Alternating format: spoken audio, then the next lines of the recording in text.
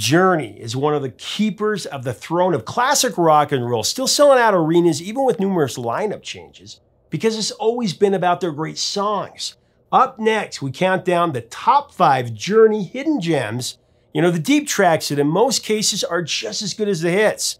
With commentary from the band members themselves, it's a can't miss on Professor of Rock. Hey music junkies, Professor of Rock, always here to celebrate the greatest artists and the greatest songs of all time. Make sure that you subscribe below right now if music is running through your veins. Be a part of exclusive interviews and stories of the rock and roll era straight from the artist, content you really won't find anywhere else. And make sure to join us on Patreon to help us craft this channel and for more content.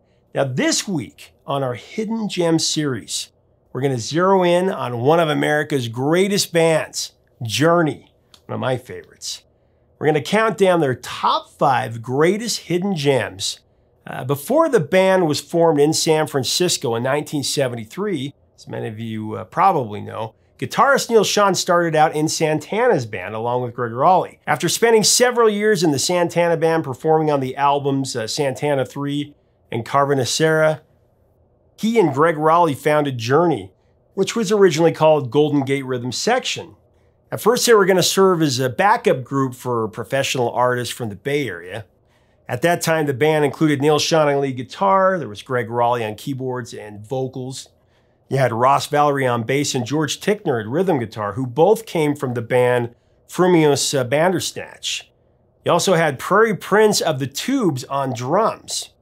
Now, just after one live show in Hawaii, the band decided against being a backup group for other people and instead developed into a jazz fusion band, and they changed their name to Journey. As time went on, Ainsley Dunbar stepped in as drummer as Prairie Prince rejoined the Tubes. And after 3 albums, the self-titled debut that was released in 1975, Look Into the Future that came out in 1976, and Next that came out in 77, the band changed their musical direction entirely. Enter Steve Perry. First, the band hired singer Robert Fleischman as they transitioned to that more accessible style of rock and roll. The band actually toured with Fleischman in 77, but there were differences between he and band manager Herbie Herbert. During a live show at Soldier Field in Chicago that the band met Steve Perry, and what followed is, of course, the stuff of legend. You just knew the power of Steve Perry when you heard him on Feelin' That Way. Raleigh, of course, departed the band after Departure in 1980, and keyboardist Jonathan Cain came in for Escape. The band continued until an unofficial breakup happened in 88, and they came back together to record Trial by Fire in 96, then broke again. Years later, after several more lineup changes, the core of Schon and Cain remain with Arnel Pineda up front since 2007. Now for my top 5 hidden gems, I'm going to focus on the 80s era. I'll do the 70s in the future. This is with commentary by Neal Schon and Jonathan Cain, so let's get into it. At number 5, Chain Reaction from Journey's multi-platinum 1983 mega album, Frontiers.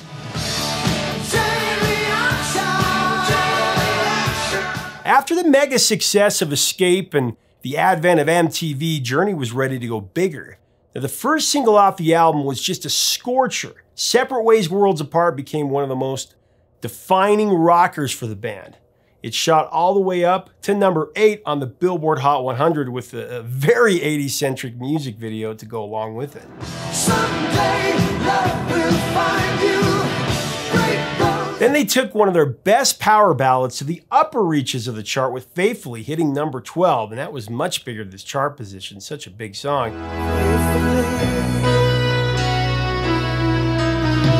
After the Fall and Center My Love were the other top 40 hits.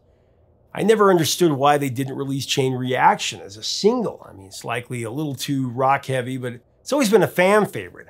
It's a song about being careful to protect your heart and the great game of love. Written by Steve Perry and Jonathan Cain with just a blistering guitar solo at the end by Neal Schon.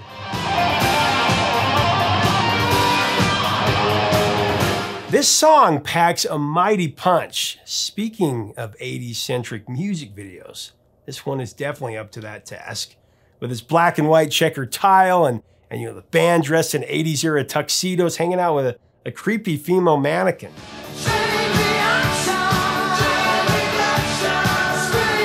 Actually halfway convinced, I'm convinced that the creators of the Andrew McCarthy Kim Cattrall movie Mannequin from 1987 stole their entire plot from this Journey music video. Want so much to give you this love in my heart. Coming in at number 4, you have Escape, the title track from Journey's 1981 Juggernaut.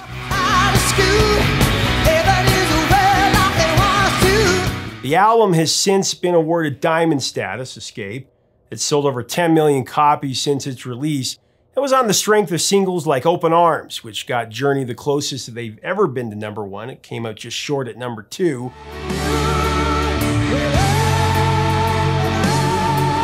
Don't Stop Believin', the biggest selling digital rock track of the 20th century. That went to number 9 originally. Don't stop believing. A couple other great ones. Escape was one of the most complete albums of the decade, for sure. Every song was special. Escape had so much energy, the song.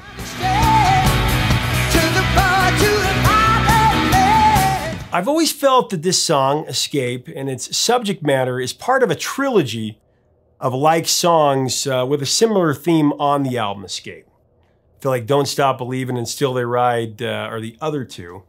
Now here's what Neal Schon, who co-wrote the song, and Jonathan Cain said about it. As we go into this interview part, I want to recognize our sponsor, Zenni Eyewear, the glasses that I sport on the regular. Now when you go to Zenni.com, you shop according to the shape of your face. I mean, you can always count on having an incredible variety of really spectacular and stylish eyewear that will look great on you with summer coming. It's time to pick up some glasses and some sunglasses.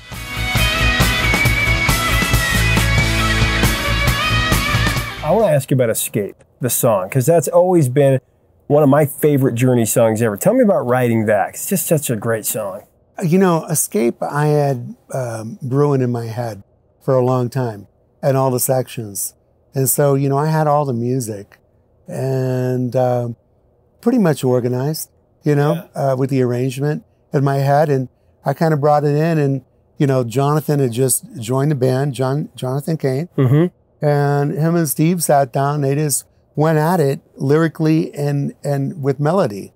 You know, I had the arrangement and the chords, and they just brought the rest of it. And, you know, it's a classic case of, you know, I think that, you know, you have those songs that were look like they're even though it was the title of our record, it was a deep track on the record. At that time, it was not a radio song. You know, it wasn't supposed to be a hit. Mm-hmm. It was supposed to be a deep, you know, deep track. FM track. And that's what it was.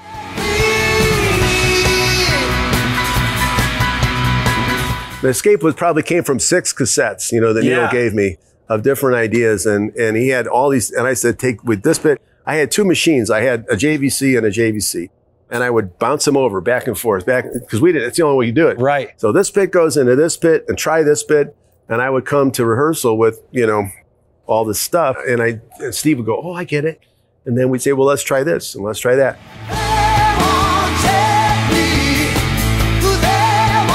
The great thing about Journey, though, was the time we spent creating and rehearsing. Herbie had a beautiful warehouse, and we spent 5 days a week working on our craft. So when we went in to make the Escape album, we made it in 5 weeks for $80,000. We cut all of our basic tracks in like 2.5 days. Coming in at number 3, same album, different song, Still They Ride. Jesse rides. This song is incredibly moving. I've always felt that it had a Springsteen-esque mystique to it, you know, that quality.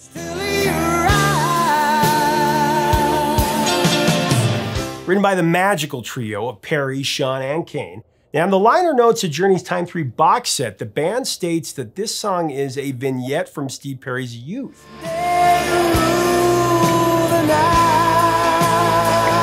Coincidentally, the same Central Valley scene that inspired the 1970s blockbuster movie American Graffiti. from another San Joaquin Valley creator, none other than George Lucas. Still They Ride was the fourth single release from the Escape album. It stalled at number 27 in '82, but it's always touched my soul. It reminds me of a dear friend who took his own life several years ago. This was a song that we listened to and we discussed it at length, and every time I hear it, it brings back those memories with a fervor. It's incredibly powerful, and it features one of Steve Perry's most emotional vocals.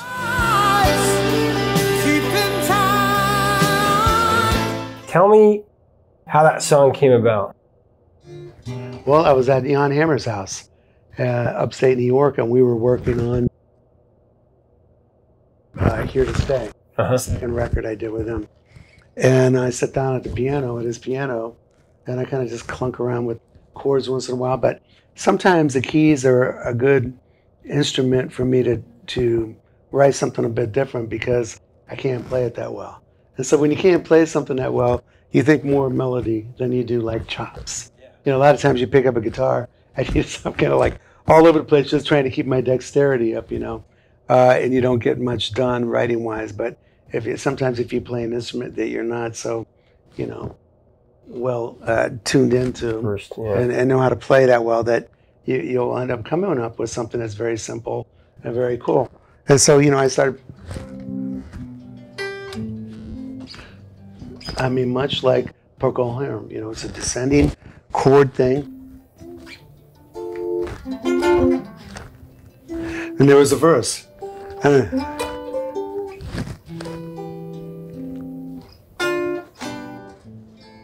So let me ask you about the part that goes, still they ride. Still they ride. So did you come up with that first on the guitar and then he kind of sang that? You know what? I would say that I'm trying to recall exactly because we were rehearsing at the time and writing. I think that, you know, I came up with, and then Jonathan came up with, and Steve sang it, and we kind of all three did it together.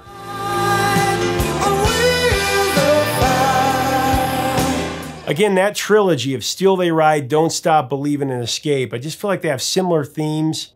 And if you listen to all three, you'll see what I'm talking about. Anyway, at number 2, from the 1986 album Raised on Radio, where the band switched out their rhythm section, replacing Ross Valerie and Steve Smith with Randy Jackson of American Idol fame, the dog, and session great Larry London on drums. Now, London had previously played on many of Motown's greatest tracks. He's also played with Elvis Presley, the King.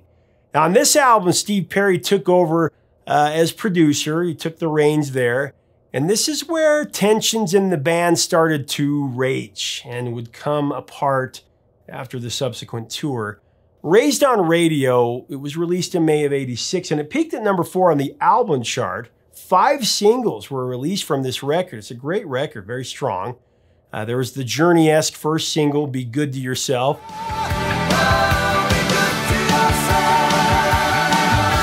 That landed in the top 10. It was followed by Suzanne, Scorcher.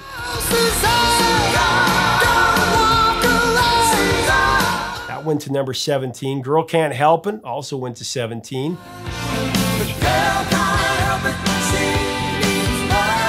Why Can't This Night Go On Forever stalled at number 60. And our number 2 pick, I'll Be Alright Without You.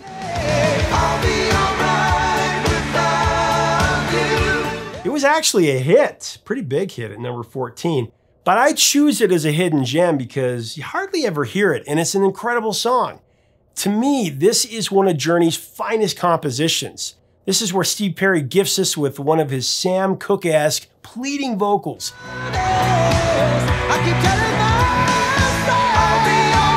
And then Neal Schon follows with an equally inspired guitar solo. It just shows the beautiful duo of Perry and Schon that, to me, one of the greatest pairings of voice and guitar in rock and roll history. Print it. It's elegance defined. Here's what Neal said about it.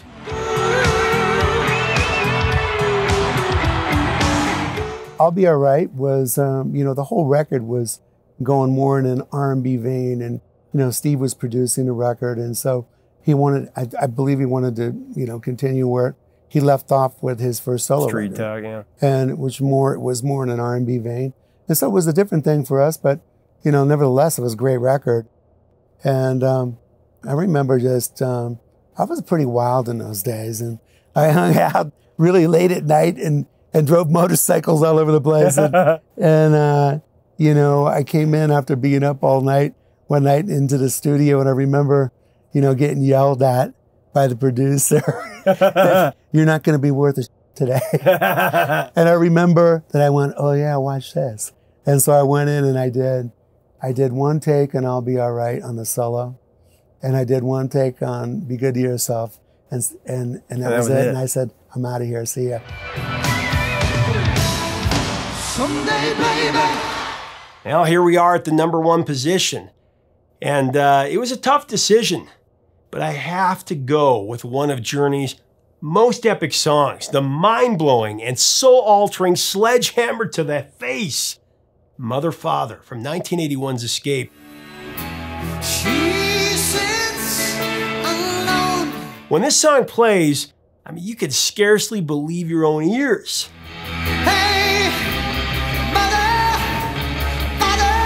Now, according to the band, this song was a composite of 2 tapes, one by Neal Schon and one by Steve Perry. This dramatic piece, with the first interlude written by Neal Schon's father, Matthew Schon, was later completed by Cain and Perry. This song is definitely one that we'll have to revisit at length in the future. It deserves its own video. I'll track down Neal Schon, and we'll have to do an interview and get the goods. I believe it just raised Journey to the top echelon of rock composition.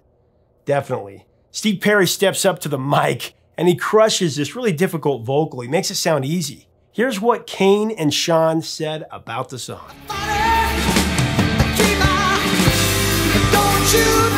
Kevin Elson, who was our engineer at the time, was, you know, well, okay, let's watch this guy work. And wonderful man, had a great sense of humor, but really strong vocal producer, and got the best out of Steve. And Steve was just, you know, at his prime at that point. Yeah. He could sing. I mean, he did Mother, Father in one take. Oh, that was one take.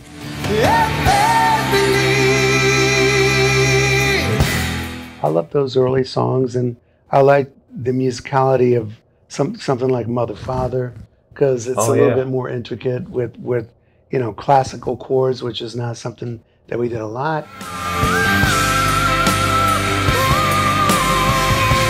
So there you have it, 5 hidden gems from one of America's most legendary bands, Journey, one of my favorites ever. Leave us a comment about this Hall of Fame band. What is your Journey Hidden Gems 5? Tell me below. What are your feelings on the magical trio of Perry, Schon, and Cain? What are your memories of their great music? Tell us below. If you dig our content, we do invite you to subscribe to be a part of our community of music celebration.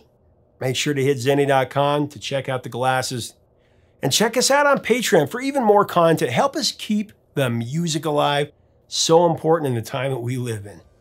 Until next time, 3 chords and the truth, my friends. Stay safe out there.